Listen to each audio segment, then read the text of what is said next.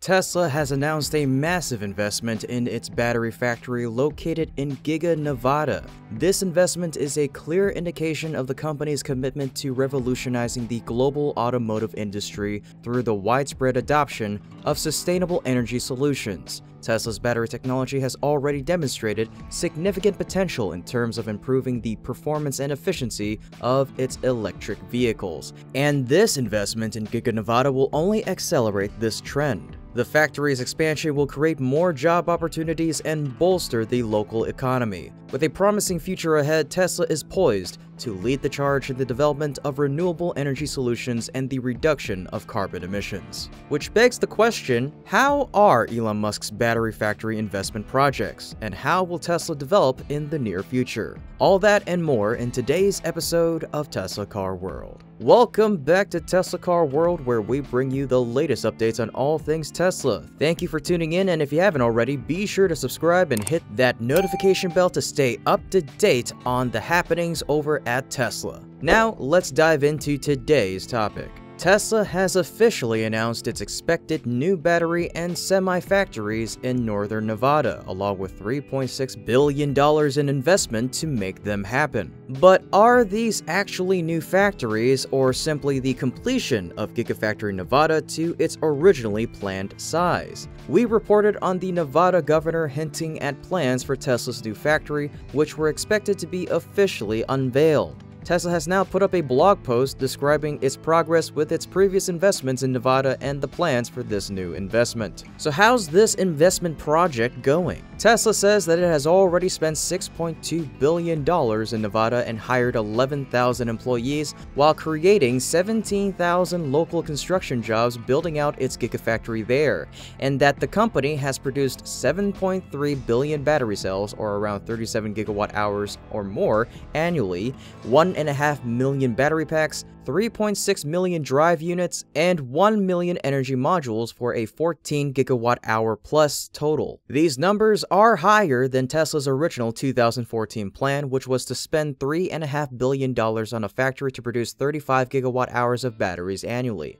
which would then hire 6,500 employees. Since then, the EV market has expanded rapidly, which means 35 gigawatt hours is still not enough to fulfill global demand for Tesla's EVs. Tesla said, "We will be investing over $3.6 billion more to continue growing Gigafactory Nevada, adding 3,000 new team members and 2 new factories, a 100 gigawatt hour 4680 cell factory with capacity to produce enough batteries for 2 million light-duty vehicles annually, as well as our first high-volume semi-factory." Tesla's announcement is unclear about whether these factories will still be on the same property as its current Gigafactory, which is still about 60% complete when comparing renders to the current status of the building. Judging by the new render, these new factories may be in the same building, compared to the existing building, which has an L shape, and the original and new renders of the building. Filling out the L shape would complete the building to look more like the renders. The announcement mentions that some of the $3.6 billion will be spent to continue growing the Gigafactory, but also build 2 new factories. Previously, we reported that Tesla was building a production line for the Tesla Semi in a new building near Gigafactory Nevada, so we're not sure if it's changing plans and will bring all this production under the same roof or continue expanding that new building nearby.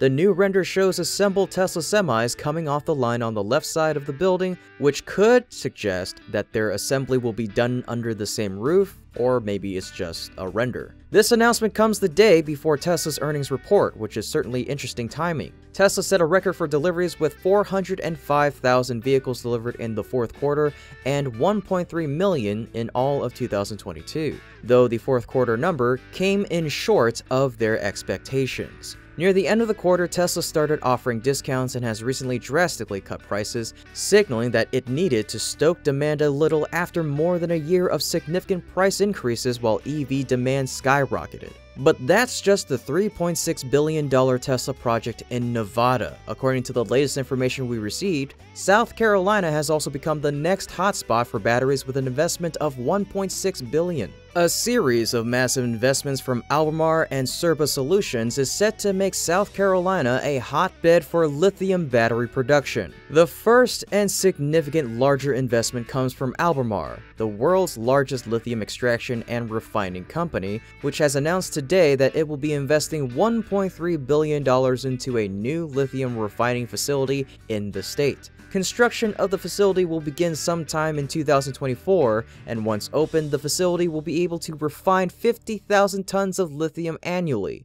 Albemarle plans to supply the facility with lithium from recycled batteries and hard rock lithium mined in its home state of North Carolina. Albemarle's massive South Carolina push comes amid a squeeze on lithium generally, with many corporations looking to enter the extraction and refining business in the coming years, including one prominent Albemarle customer, Tesla. Speaking of, Tesla is also well on its way toward establishing a lithium refining facility and has reportedly even gone as far as considering purchasing a Brazilian lithium mining company. The second significant investment announced today is from Soucrce Solutions, a North American battery recycler hoping to establish another recycling plant in South Carolina. Investing a total of $300 million, Soucrce's newest facility will focus on extracting and recycling lithium, cobalt, and nickel, all of which are materials that have received significant criticism for their dubious methods of extraction.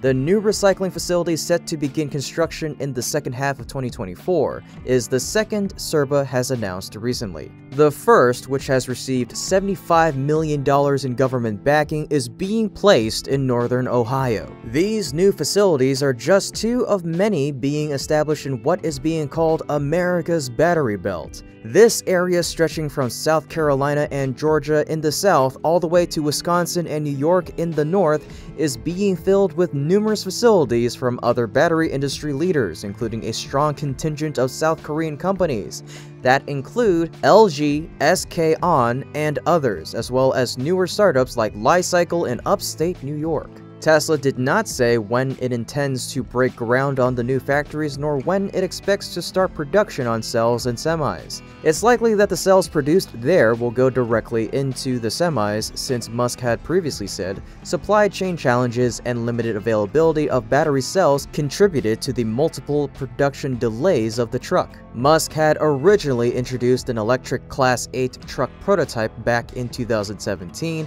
and planned to start production in December of 2019, but Tesla only managed to start producing semis in October of 2022, 3 years later. How do you feel about Tesla's new battery factory expansion projects? What breakthroughs will it bring in the coming years? Let me know your thoughts in the comments down below. Other than that, thank you for tuning in to Tesla Car World. We appreciate your unwavering support and would like to express our heartfelt gratitude. If you found today's video engaging, we kindly request that you hit that thumbs up button, share it with your friends, subscribe to our channel, and activate that notification bell to stay up to date with the latest happenings in the EV realm. We look forward to welcoming you back for our next episode. Until then, stay safe and take care.